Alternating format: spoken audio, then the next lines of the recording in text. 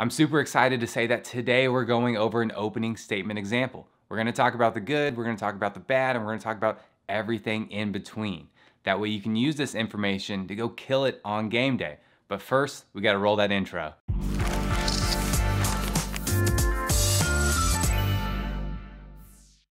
Welcome to Law Venture, my name's Jarrett Stone.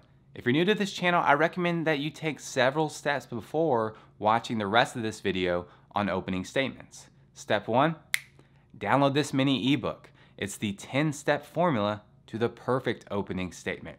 If you want to get it sent directly to you, it's free, it's instant, then go in the description, click the link, it'll take you to my website, type in your email address, and boom, you got it. Now step 2, that's the most important step. Don't skip this step. You need to subscribe. I think that's down here or maybe over here. Now step 3, you need to check out this video about opening statements that I made as well. It's either there or maybe it's there. But check it out and use that in conjunction with the mini ebook that you just downloaded in step 1.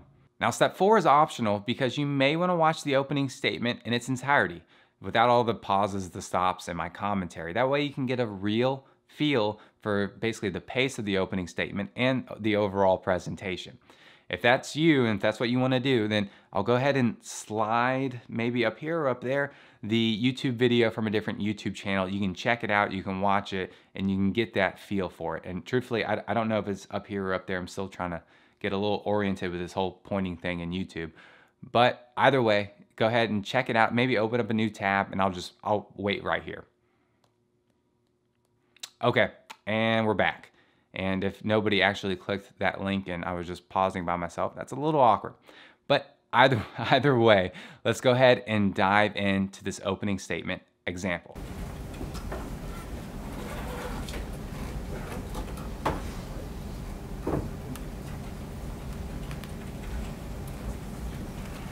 Morning. Morning.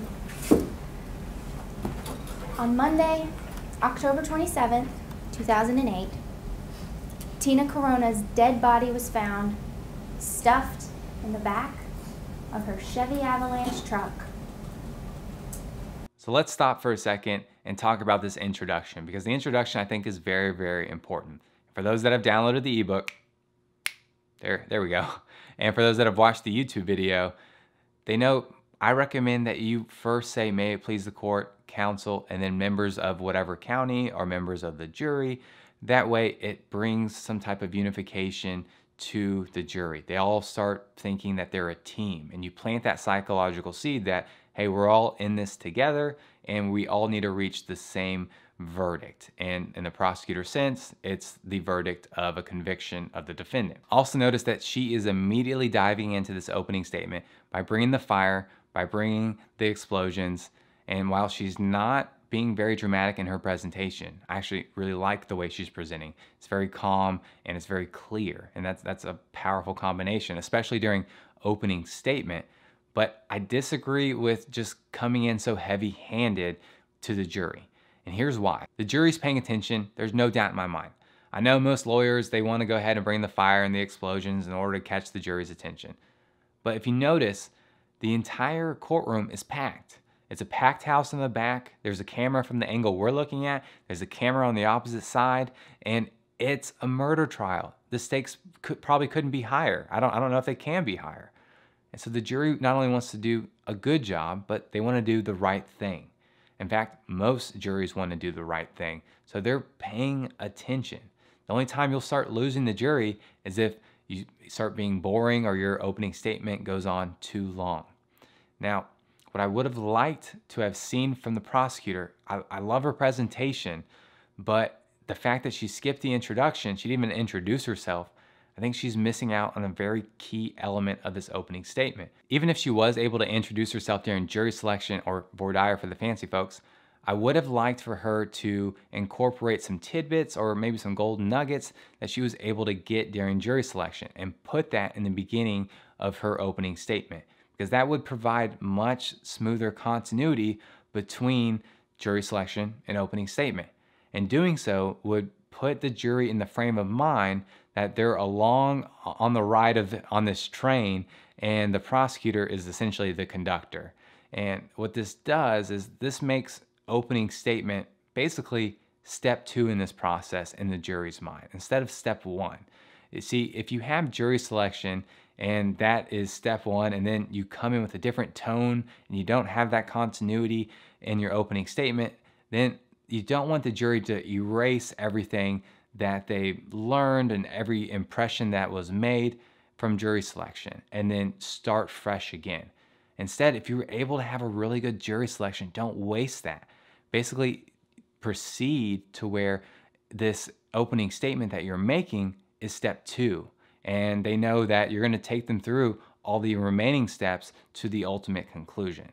So I know that's hyper technical, but my recommendation is to develop that type of credibility, because that is king in the courtroom, and you can do that very, very early on in your opening statement. And truthfully, credibility in the courtroom is a lot like sales. Let's say you're in the market for a new basketball shoe. You may go to the store and some salesperson is pitching you why you should buy this particular shoe, but you're not super convinced that that's the right shoe for you. You don't know the salesperson, you don't know their qualifications, you know they sell shoes, that's their job, and maybe they get a commission for it.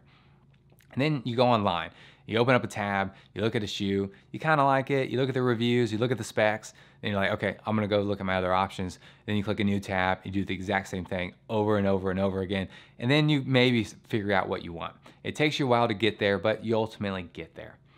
Now, let's say your favorite basketball player happens to be Michael Jordan or LeBron James, and one of them releases a brand new shoe. You're much more likely, if that's your favorite person, if you have their poster up or you have their rookie card, to go purchase that shoe, especially if you're in the market for a shoe.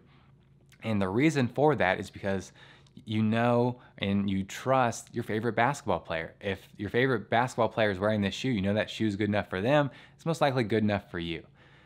This is basically how trial works when it comes to credibility. The jury knows that at the end of the day, they're going to have to reach a decision. One way or the other, they're going to have to, in this particular case, in a criminal case, say guilty or not guilty. And if you can develop that credibility early on with the jury, you can streamline that decision-making process, because they're going to start trusting every word that comes out of your mouth. And if you can do that, then you're well on your way to winning the case. But enough of that rant. Let's go ahead and dive back into this opening statement. We didn't get very far and I ended up ranting a little bit. I apologize, but let's get back to it. The avalanche was found parked on the side of the road on a neighborhood dead-end street in Bartlett. And the state's proof will show that the defendant, Joe Corona, killed his wife Tina, stuffed her back behind the front and back seats of that truck, and left her parked on the side of the road. Now why? What would make a husband kill his wife? It's because the proof will show you that for years the defendant had been living a lie, and Tina was about to find out. And he could not let that happen. So let's hit the pause button real quick. I want to acknowledge that she's well-spoken, and that's super impressive given the fact that with trial, there's just pressure. But with a murder trial and everything that's going on in this, especially video, but in this environment, is super, super stressful. And so the fact that she's so well-spoken, props to her. I also want to address that she's very clear in her message. And if the jury can understand the message because it's clear, then you're killing it with your opening statement. My critique, though, we have yet to hear a theme. With the theme, you develop continuity during the entire course of the trial. And as the theme keeps being brought up over and over again, the jury thinks, okay, things are going to plan just like this prosecutor or this lawyer said during their opening statement. So the fact that the prosecutor is claiming that the defendant is a liar, a theme that could have been used is maybe like a mask, right? The defendant, when he's out and about, has a mask on and he looks like an average Joe. He acts like an average person. But once the mask comes off, then he's a totally different person. You really see him for what he is. And that theme could be very, very powerful because let's say the defense, has testimony, has exhibits, witnesses, whatever, that is all trying to back up the defendant and paint the defendant in a favorable light. Well, the prosecutor can use that theme and continue it by saying, that's just the mask on. They haven't seen the real side, and potentially discredit all that testimony and all that evidence. Just a thought, just my 2 cents. Let's go ahead and dive back in. Now let's talk about Saturday, October 25th.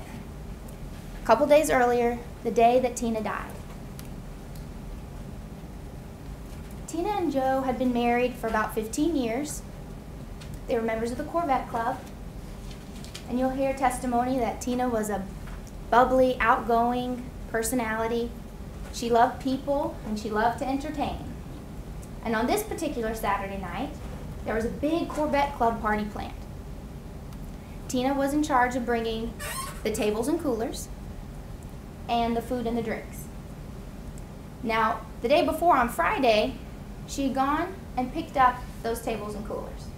And you were going to hear from the person that was with her and saw and helped her put those tables and coolers into the back of that very same Chevy Avalanche truck. That's going to become very important. Now we know that her plan for Saturday was to go shopping at Costco and Sam's and get supplies for the party, the food and the drinks. And you'll hear testimony that around 9 o'clock that morning, she talked to her friend, Pat Hathaway. They talked about the party. Pat asked Tina if she needed any help with the shopping.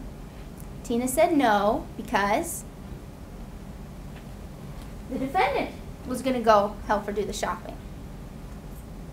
Which you'll hear was not unusual, because you'll hear from more than one witness that Tina and the defendant did lots of things together. They went shopping. He took her to nail appointments. He took her to routine doctor's visits. He even went with her when she tried to spend time with her son, Todd, a son she had from a previous marriage. So it wasn't unusual that the defendant would be the one to go with Tina to do the shopping. You also hear that around 10:15 that morning, she talked to Matt Struna. Now, Matt and his wife were also members of the Corvette Club, and they were hosting the party that night. So they were coordinating when Tina was going to bring the food and drinks by. He also asked her if she needed any help. She said no. And Matt Struna was the last person,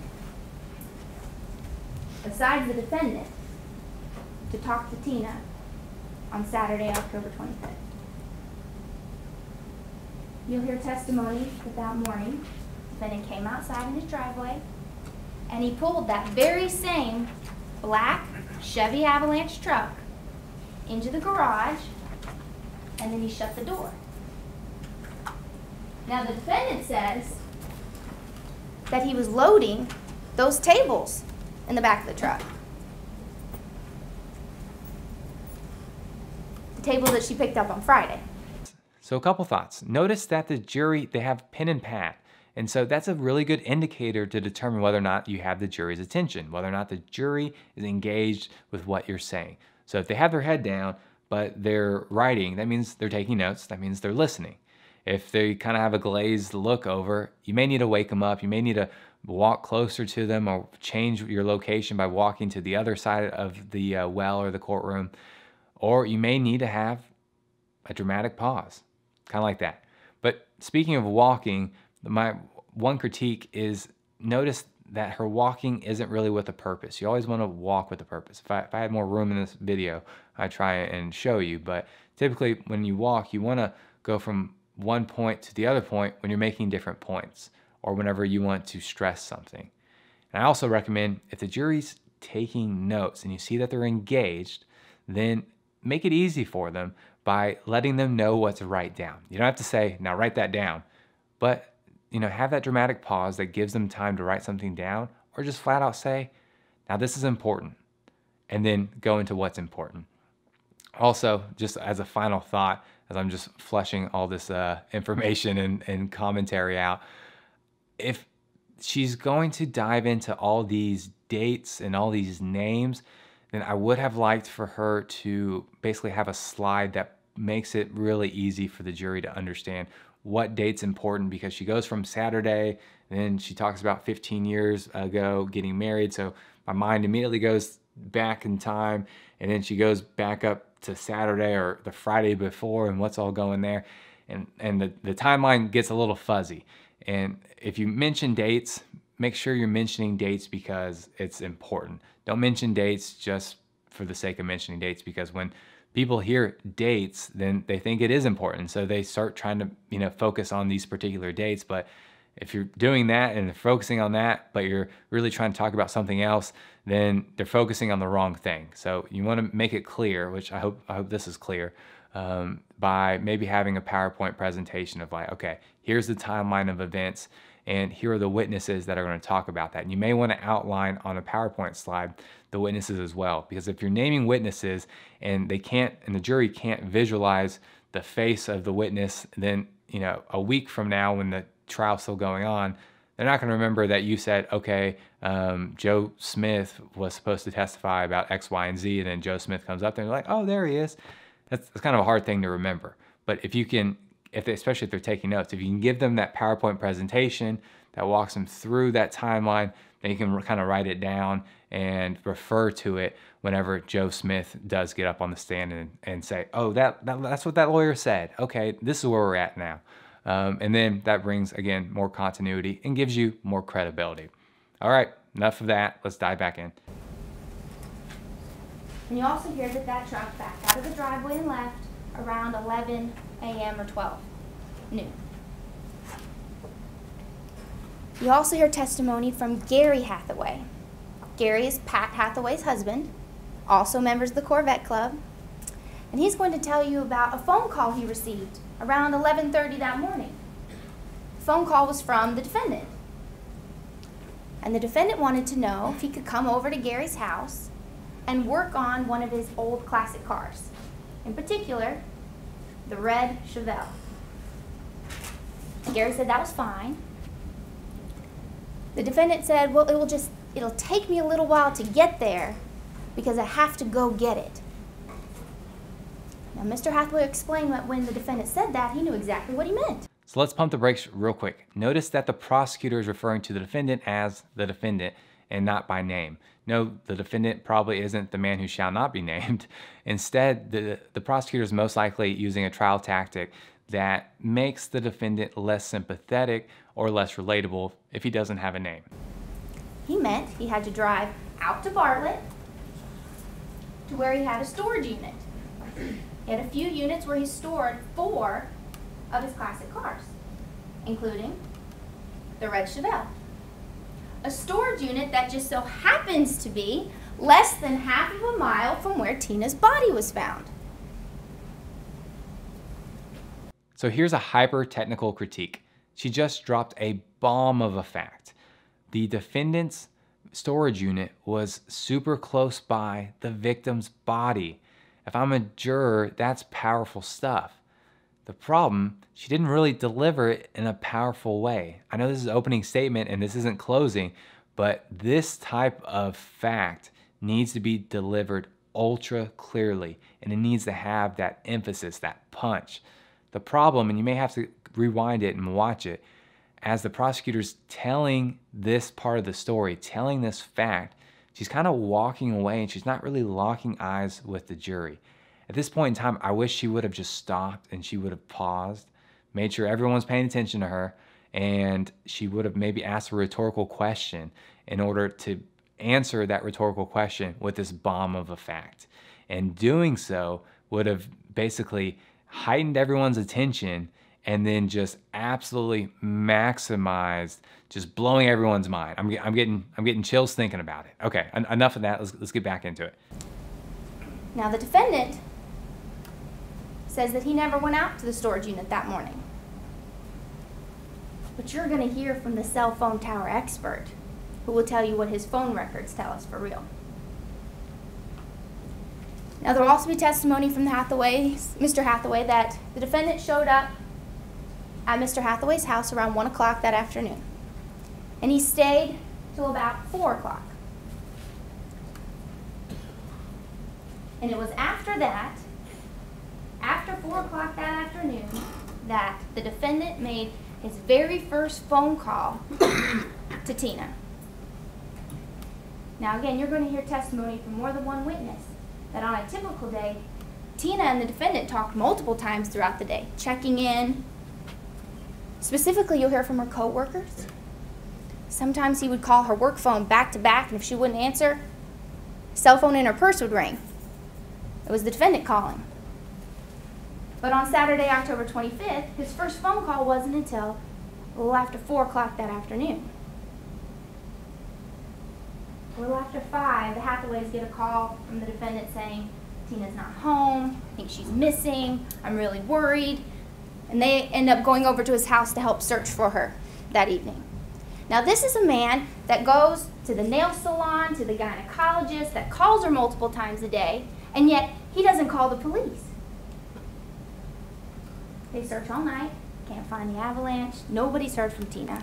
So Sunday they get a group together of all the Corvette Club members, and they organize a big search. They have flyers, they split up in groups. No Tina, no avalanche. Not until Monday, October 27th. So maybe this is just me, but again, I wish you would have had a PowerPoint with a timeline so we can know where we were. And I also wish she would have emphasized the fact that 48 hours has passed. A lot of time has passed. By simply saying Monday, that doesn't really emphasize the fact that somebody has been missing since Saturday. 48 hours have gone by and nobody's heard a word.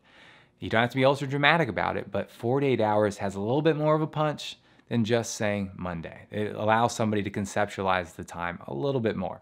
Okay, back in. October 27th, when Bartlett police found that black avalanche parked on the side of the road in Bartlett, less than half a mile from where the defendant stores 4 of his cars.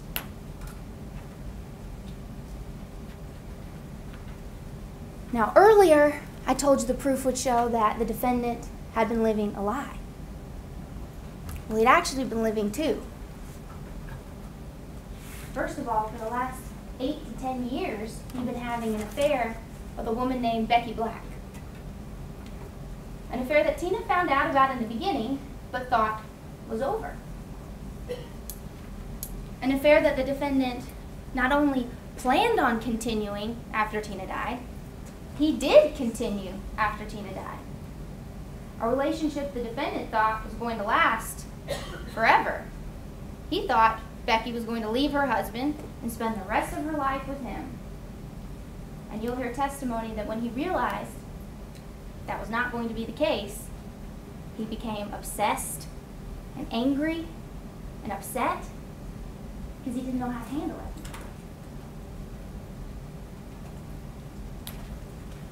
The other lie that he'd been living was a financial one. Tina thought they were doing fine financially. They lived in a nice house. You'll hear testimony she loved to shop. She loved shoes. They went on lots of vacations together. She made a substantial amount of money. She thought Joe was making a lot of money. Joe was an investment agent, except he'd been stealing and defrauding several of his clients for several years. What they would do is write him a check for $5,000, $10,000, $15,000, and instead of sending that check to the investment company, the defendant would keep the money and deposit it in his own bank account. That is not a good fact.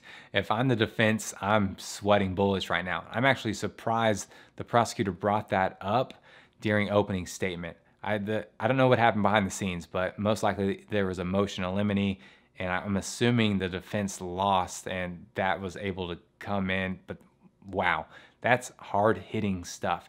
And this is the exact reason why you want to have a theme. This would have been a great time to mention the whole mask on, mask off situation, because in the public eye, he's going on vacations, he's living this lavish life, he's making a lot of money, they're doing really well, the wife thinks that as well.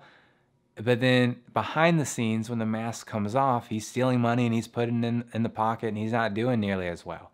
That would have been a great time to really kind of, I guess, have that continuity with the theme throughout this opening statement and continued it as testimony and evidence came forth. All right, enough, we're diving back in. And nobody knew, not even Tina. But she was about to find out. Because you see, Monday, October 27th was a big day. They were supposed to be closing on a brand new house. A house out in Bay County cost $440,000. But this was a closing that would never happen. The defendant never intended on them closing on this house. And you'll hear from more than one witness who will tell you there is no way that house could have closed on Monday, October 27th. And yet the defendant told people they were closing and led the victim, Tina, to believe they were closing on Monday. Because he knew if she had seen all those loan documents where it lays out all of the debts, all of the assets, she thought their house was paid off. She thought a lot of their debts were paid off. And there would have been the reality looking right at her. She would have asked and figured out the reality of their finances. She would have learned about the fraud. And then he was going to lose complete control of everything. Lose his wife, lose his friends, his lifestyle, and go into jail. Couldn't let it happen. So Saturday, October 25th, he killed Tina, stuffed her back behind that front seat, drove out to Bartlett, parked that car on the side of the road, and walked less than half a mile to a storage unit and got one of his cars and left. You're going to be hearing a lot of testimony and a lot of witnesses over the next couple of weeks. I want you to try and focus on using 3 tools as you try and piece all of this evidence and testimony together. First, I want you to get your facts and the evidence from right here. The people that sit in this chair can tell you. This is where you get your evidence from. It doesn't come from me or from any of the other lawyers sitting right here. It comes from these people. You can get your law. You get that from the judge. He's going to tell you what it is and how to apply it. And finally, I want you to use something you all came in here with before today. Your common sense. Don't forget about it. It's important. Use it when you go back there and you start deliberating and going through all that evidence. And at the end of it all, you'll be able to say that the defendant, Joe Corona, is guilty of first-degree murder.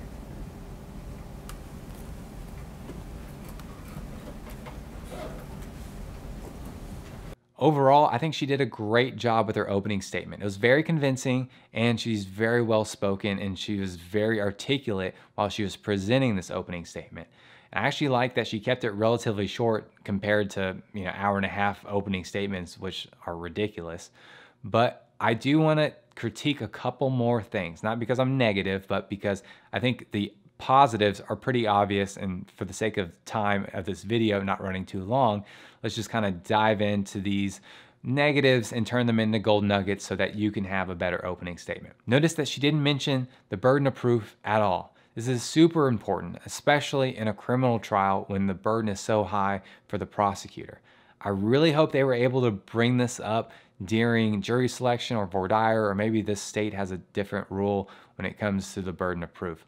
But my biggest recommendation is to mention the burden of proof, even if you talked about it ad nauseum during jury selection.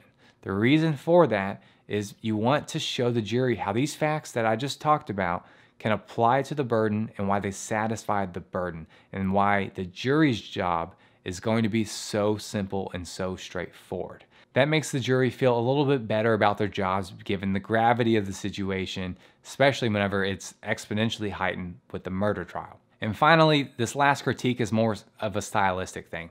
I would have presented the facts in a totally different way, and kind of overhauled it a little bit, but this is just me.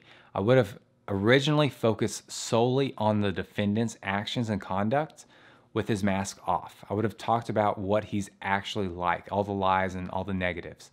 And then after basically exposing the defendant for the type of person that he is, So ultimately, I would tell the story of the victim. I would personalize her and allow the jury to develop sympathy. And since I had already talked about the negatives and the lies and all the bad stuff about the defendant when his mask is off, the jury knows as you're telling this story of the victim that it ends tragically. So they start developing more and more sympathy. And they know that as you're telling the victim's story, that the defendant's mask is on. And so they are just developing potentially this animosity already towards the defendant. And to make the sympathy more concrete, I may even point in the crowd and point out the family members and the loved ones of the victim to really, really hammer that home. Now, I say all that, but at the end of the day, having or delivering an opening statement can be super stressful.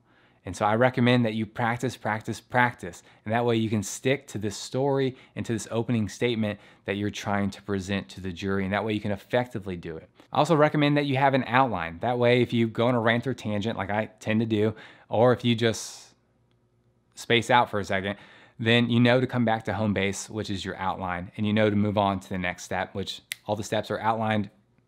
There we go. All the steps are outlined right there. Free download below. And if you have any questions about what we just went over, feel free to leave them in the comments. Or if you have any critiques about my critiques, feel free to leave those in the comments as well. Be sure to give this video a thumbs up and don't forget to subscribe. What are you doing? All right, I'll see y'all in the next video.